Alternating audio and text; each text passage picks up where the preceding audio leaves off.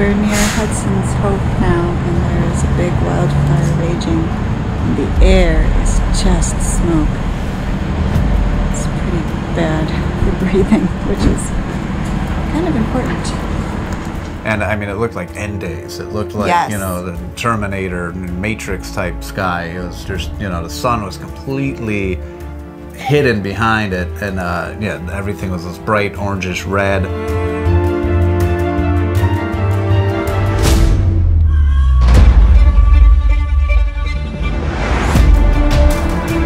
Yeah, you can smell everything, and you know, we're on little helmets, so there's not like a roll your windows up. There's always some way for like this kind of smoky air to get in and sting your eyes a little.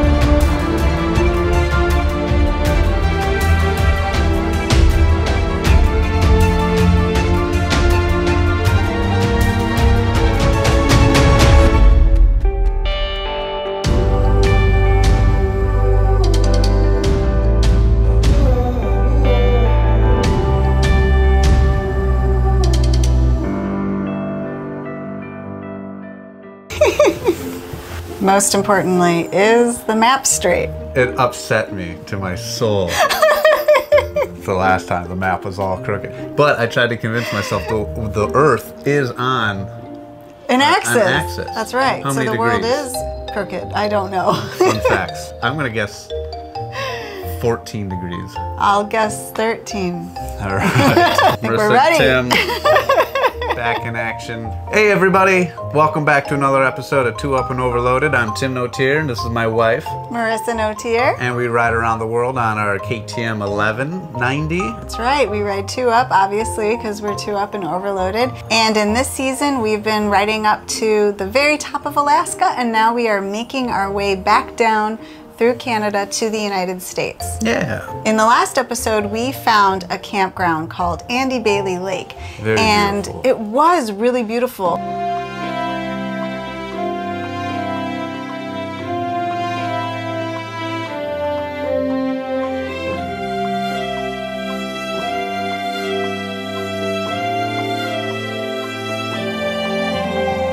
It was perfect. Sunset, it was like, you know, like a spiral, two spiral galaxies combining. There were suns in the sky that were meeting. I got the reflection off the lake, and there was like this third sun in the reflection that just looked absolutely beautiful.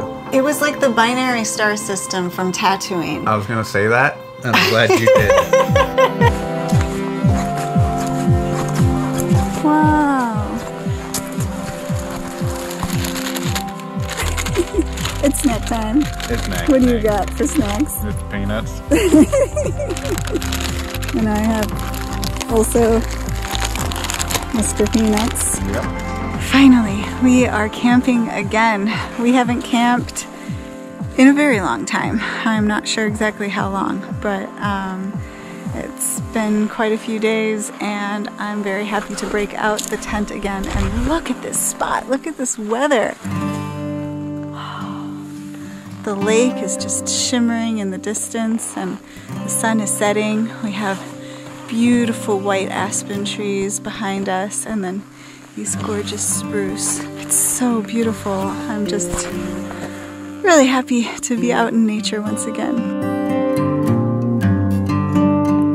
So I'm at the water pump here because we need some water.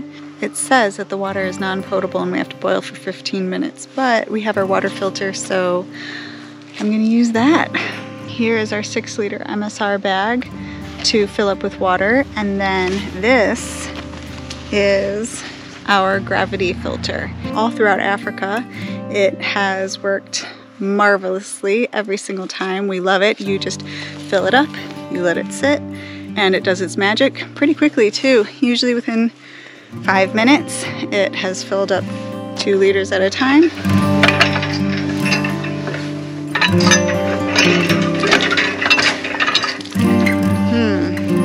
I think I'm gonna need Tim's help.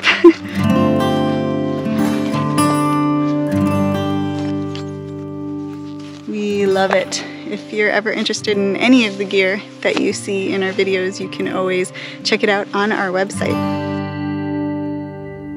Marisa was really scared of bears. We had seen a bear earlier that day.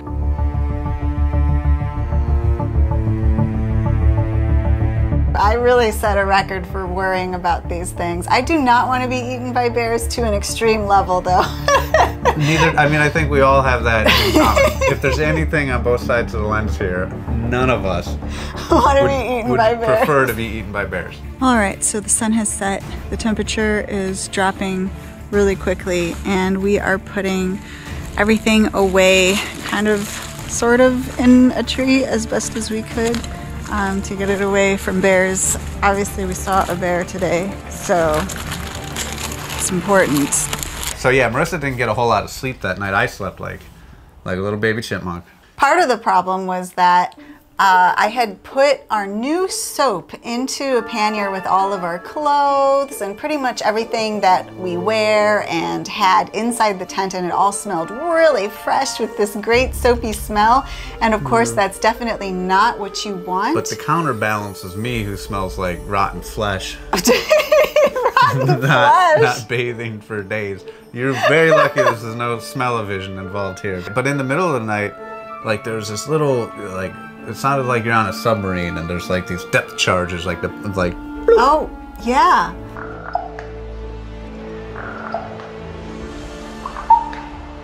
You're a submarine.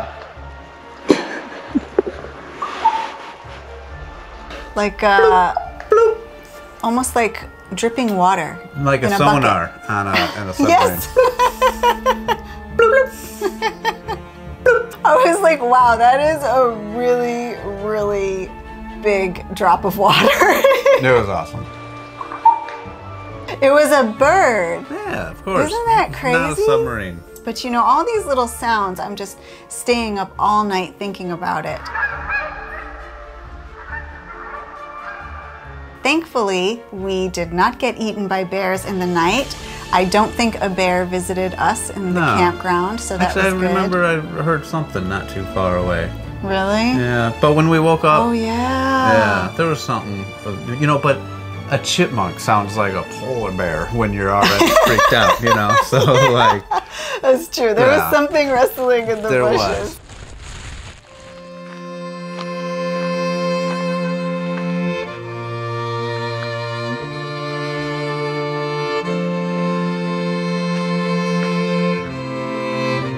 But we woke up safe and sound. I love lakes in the morning because it's all just that misty, you know, Stephen King type setting of like some murder had just taken place. But beautiful. I'm trying to describe beautiful. It was like, you know, just, you know, a gorgeous opening to a Nat Geo channel. There you go. Not a Stephen King novel. Yeah. Very good. Good morning, everyone. We just woke up to the lovely views of the lake. I went down there this morning when the sun was rising, and it was all misty and pink and purple and so beautiful. There's so many strange birds around here that make great noises. I just love listening to them. But we're gonna get packed up today and head on south. And our day's ride was going to take us further south, closer to Jasper National Park. So we packed up and we headed off from the campground.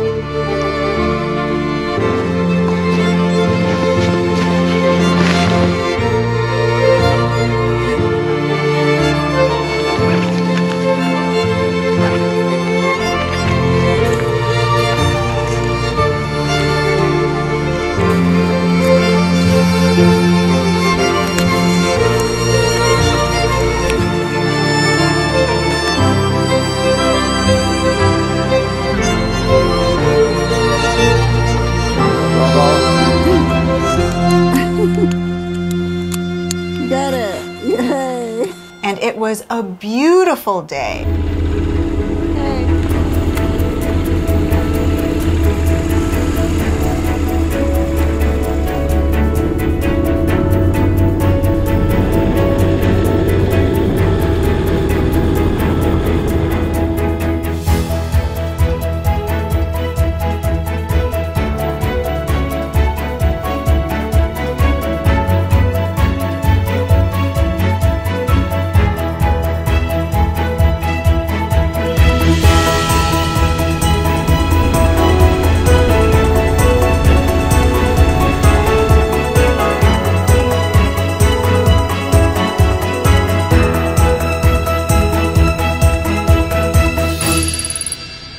We stopped for breakfast at this wonderful place called Bucking Horse River Lodge. We got great hearty breakfast food, and the people next to us, in the table next to us, were talking about some explosion that had happened. So we just had a breakfast slash lunch over at this wonderful restaurant, and we met a couple from Fort Nelson, which is the town that we just came from yesterday. So they're also going south, and they have confirmed a report to us about an exploding truck, an exploding tanker that took out part of the road. They have not been able to get supplies for quite a while in Fort Nelson. And we learned that there had been a truck that had exploded along the highway just a little bit further down, and it had exploded on a bridge, which is pretty bad because it compromised the integrity of the bridge's structure.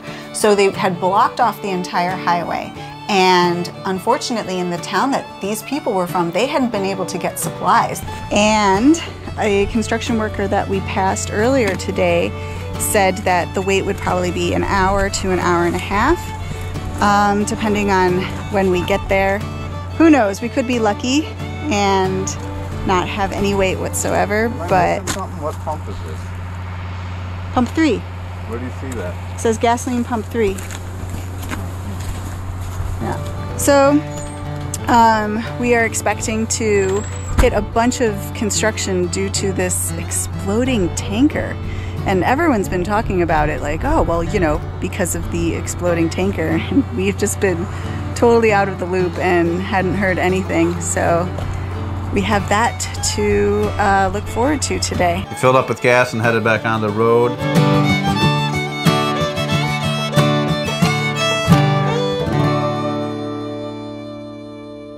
We got to where this bridge was, and it was stopped traffic. Thankfully, we didn't have to wait very long to get through the bridge. Yeah. It was only like 10 or 15 minutes, so that was really good.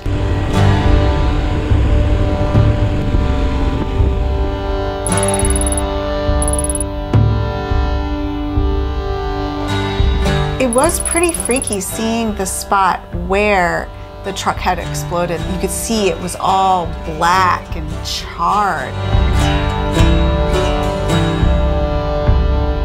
But as we kept riding and riding further south, I started to realize that it wasn't just clouds in the sky, it was this haze. Yeah. And it started to smell like smoke. And as we got closer and closer to where this wildfire was taking place, I realized that the clouds above us were getting darker and darker and thicker and thicker. We're near Hudson's Hope now, and there is a big wildfire raging, and the air is just smoke. It's pretty bad for breathing, which is kind of important. Don't get my bald spot. Don't.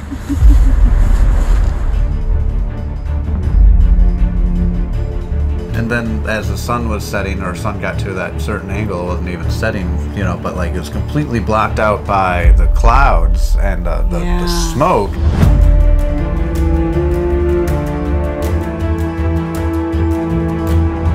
And I mean, it looked like end days. It looked like, you know, the Terminator, Matrix type sky. It was just, you know, the sun was completely hidden behind it. And yeah, everything was this bright orangish red.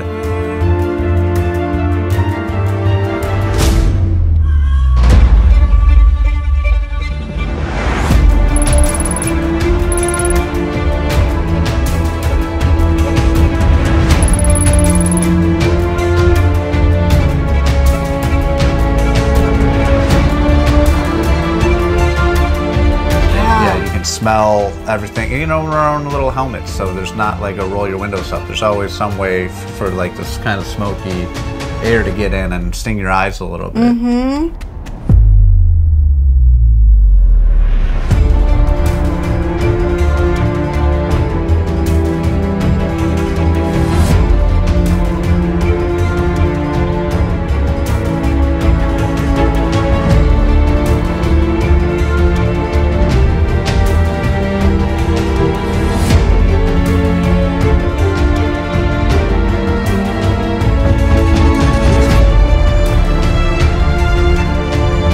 kind of giving me a headache. It was making my eyes water a little bit.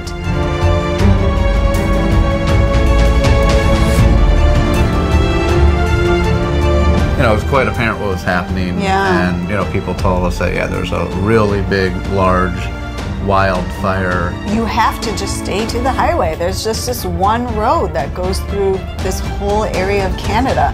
And so we just kept hoping that we wouldn't come across this fire, and you just have to keep heading on down the road.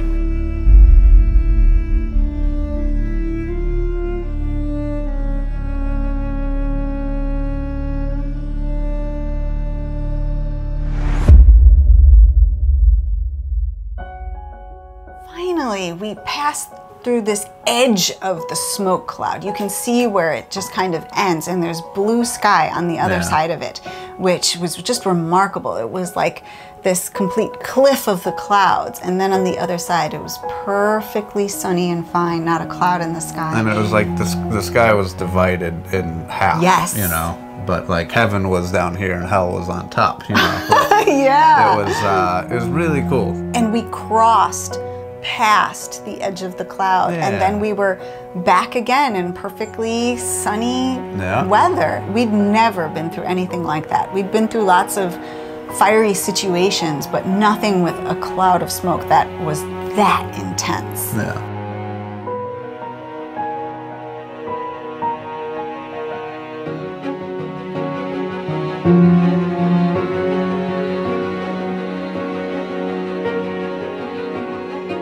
And so we pulled into Dawson's Creek. Dawson Creek. We'd already been to Dawson City. We did. That's farther north in Canada. But this one is Dawson Creek, like the show. Like the bad 90s show. We have an awesome hotel room tonight. But look at the bike. It is covered in bugs.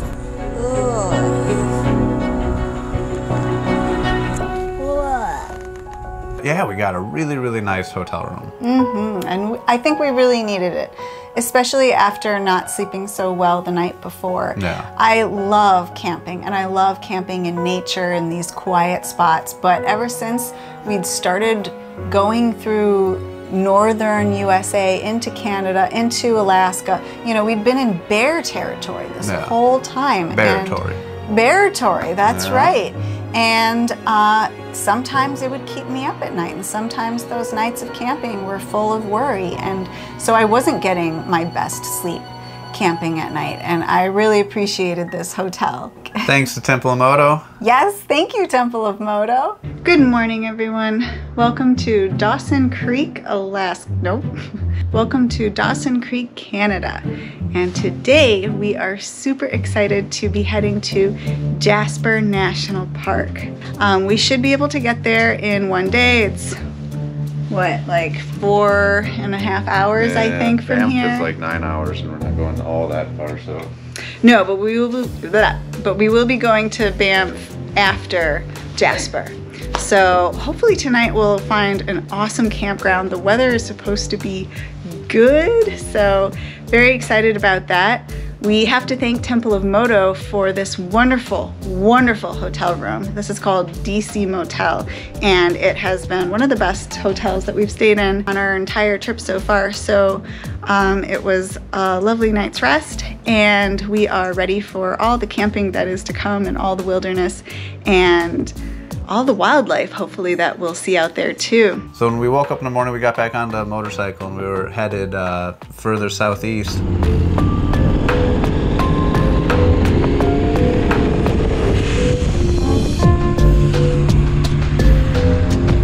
And we saw that there's a sign that a lot of people go to, and I didn't know quite where it was, but it was the beginning slash, in our case, the end of the Alcon. So we are actually not entering, but leaving the world famous Alaskan highway. That's right. We'd taken the Cassiar up, and now we are taking the Alcan, or the Alaska-Canadian Highway, back down. And so this was our first time coming to the beginning of the Alcan, but for us it was the end of it. And I guess there's a big beaver attraction. But it said the world's biggest beaver. And I was like, well, that sounds actually ridiculous, but something we have to see, of course. That was the large beaver attraction here in Beaverton. Giant beaver. Yeah. it was big. It was a big brown beaver.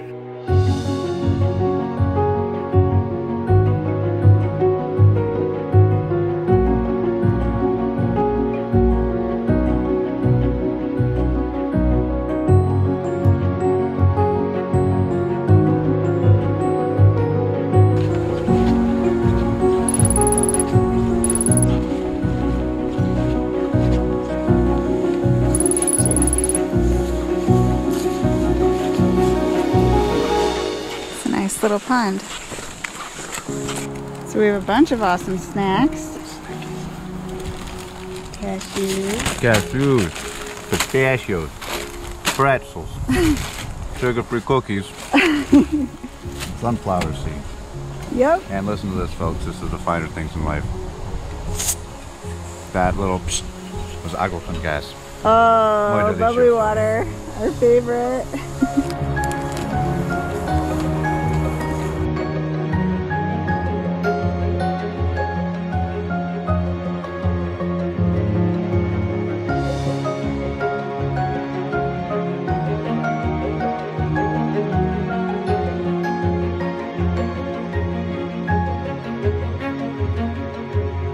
On the way to Jasper, we stopped at a gas station and met up with a bunch of other motorcyclists, and they had some interesting news for us.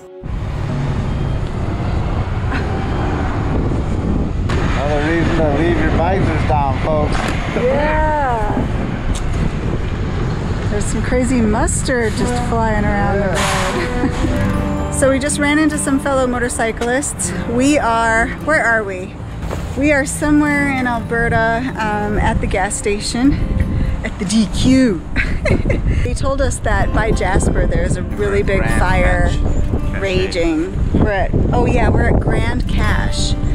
And they said that the power is out in Jasper, that like a lot of services have been cut just because of this wildfire has been really, really devastating. They actually booked some stuff and it got canceled because in Jasper itself, there's no electricity. Somewhere some power lines going in or out got burned up. And That's right. Jasper is both a national park and a town. Yeah. So they had booked to stay in the town of Jasper, but it had completely been canceled because the entire town was under an emergency because of these wildfires. Yeah. And so us never having booked anything, you know, we just kind of had to alternate, like, okay, well, we won't stay in Jasper, but hopefully somewhere around before we get into deep and penetrate into this, you know, territory where the fires are, we'll find somewhere to camp.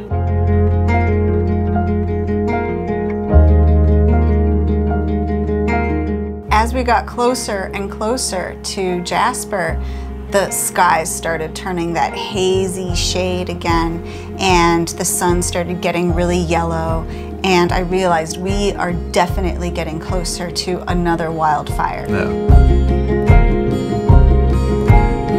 We knew we weren't going to be able to get to the town of Jasper itself. The closest next town to it was the town of Hinton.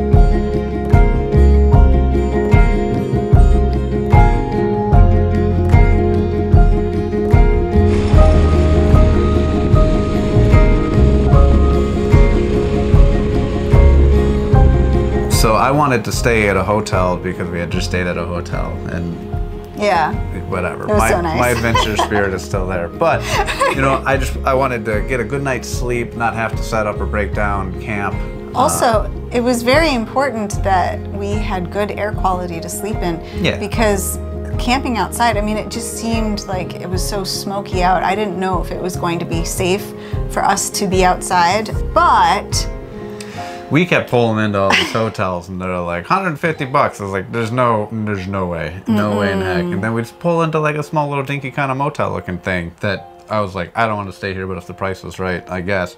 And you know, they'd be like 130, and it's like, whoa. Yeah, it was just seeming a bit out of our price range for what we were getting. And so there was an RV park. Yeah. We've got some nice shade from the trees. And best of all, we have wonderful, wonderful weather. It was so nice. It was nice. And we concluded that What did we conclude? the air quality was sufficient enough for us to camp that night. Besides the smoky haze, everything was turning out all right. We were concerned about our ride through Jasper the next day. We didn't know if it was going to be open. We didn't know if we'd ever be able to get through Jasper. We didn't know how much damage that fire was going to do to all the infrastructure within the national park, but we were definitely going to give it a shot because Jasper National Park was one of the top-rated items on our list to go see in Canada. So we really, really wanted to go, but we're nervous about what was going to happen. But that will all be in the next episode. Thank you so much for watching this one. I hope you liked it. If you did, please give us a big thumbs up. Ding ding, or a thumb and a half. And hit the subscribe button below. Ding ding.